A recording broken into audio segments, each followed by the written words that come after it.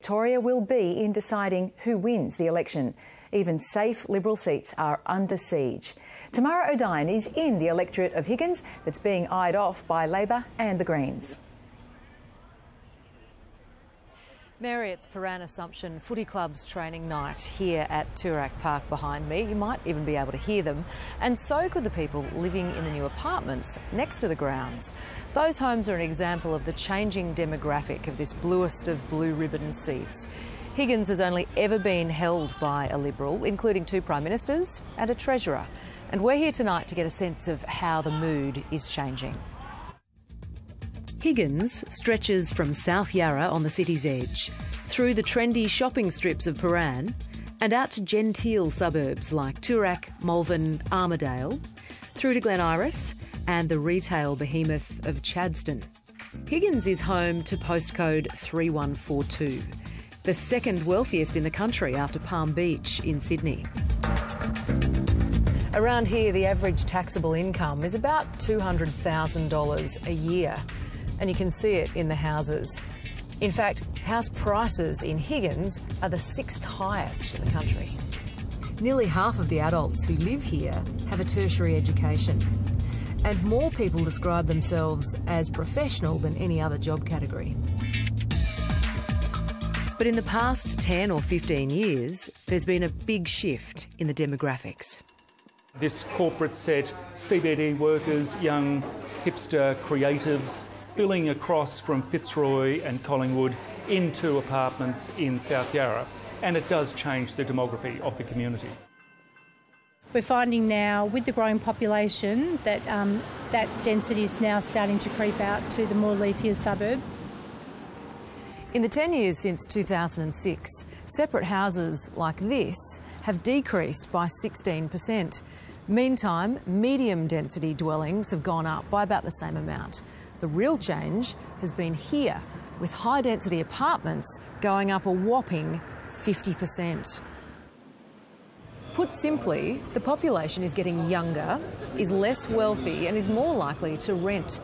And there's another shift in numbers too, at the polling booths. Since the 2016 federal election, 21,000 people have moved into the electorate, and a similar number have left. That means 1 in 5 voters here is new to Higgins, and that's one of the highest turnover rates in the country. It's not just the introduction of new 20-somethings, we can sort of see that. It's the shift in the way the core or the base thinks that I think is the most interesting. This has traditionally been a Conservative seat, but in 2017, in the same-sex marriage plebiscite, Higgins had the 7th highest yes vote in the country at 78%. Higgins voters are also more tuned into environmental issues. Even just our use of paper in distributing council information is something that we have to be cognisant of, because people don't want that anymore. They want to see us be a leader in environmental sustainability and change. There is certainly a shift in people's views and the future that we're going to leave for our children.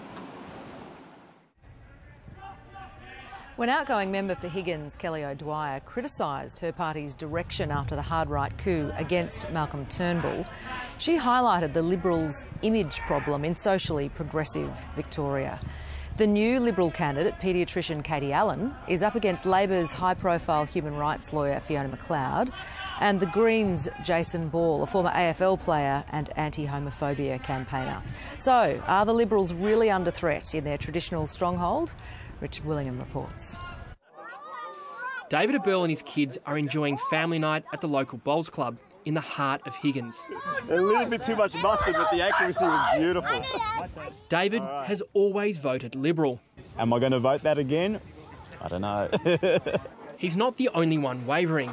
Dennis Hewitt has lived in Higgins for 40 years. Do you think it'll stay Liberal at this election? No. Do you think there'll be a change? Yep. I do. Yeah, it sounds like you're willing to change teams. Very likely. It's all the infighting. You know, get out and govern. It's a recurring theme. We don't like seeing Prime Ministers coming and going the way they have done. How many have we had in 7 years? 5? Plus? I've never seen anything like it. The coalition has a major policy problem as well. A nationwide Roy Morgan poll showed Higgins had the highest number of voters expressing concern about climate change. There is some evidence that it's women in particular who have been put off by the more hairy-chested conservatism of the contemporary Liberal Party, but I think it's a phenomenon that's spread more widely in those inner urban, leafy suburb electorates. At November's state election, shortly after Malcolm Turnbull was dumped, the Liberals were hammered by voters in those inner eastern suburbs. In the Malvern electorate, within Higgins, the swing was 10%. Maybe some of those voters got that disappointment off their chests, or is it now baked in? Labor has problems too. Higgins is home to plenty of retirees who are concerned about its changes to franking credits. If you've saved your money so that you have a little bit so you don't go on a pension, and you don't like to think the government's going to take that. Oh, wow, OK. But Labor and its candidate, high-profile barrister Fiona McLeod, may not even be the biggest threat to new Liberal candidate Katie Allen. At the last federal election, the Greens candidate Jason Ball managed to top Labor's primary vote. If the Liberal vote does tank and falls well below 50%, then the door is open. Then it's a race between Labor and the Greens into second, with preferences to decide whether the Liberals' decades-long stranglehold here will be broken. Richard Willingham, ABC News, Melbourne. Earlier today, ABC Melbourne Radio's Mornings host John Fain took the temperature on the streets of Higgins. Here's what voters are saying. Broadcasting today from the electorate of Higgins, it's a genuine three-way contest. I'm going to be voting for the candidate this time who answers a federal issue, who will ensure that all of the victims of the banks and the financial services misbehaviour will be compensated. I can't believe that the modern Liberal Party, as they call themselves this morning, would get a survey out to people that doesn't put climate change in the top 10 issues. I think that's really pathetic. Text messages, has anyone talked about Fraser Anning? No, they haven't, and thank goodness for that, I say. Bill Shorten said that if he comes to power, in the first 3 years, he'll hold a vote for Australia to become a republic. And I don't know whether that is true or not, but if he does, I'll vote Labor. I've never voted Labor in my life.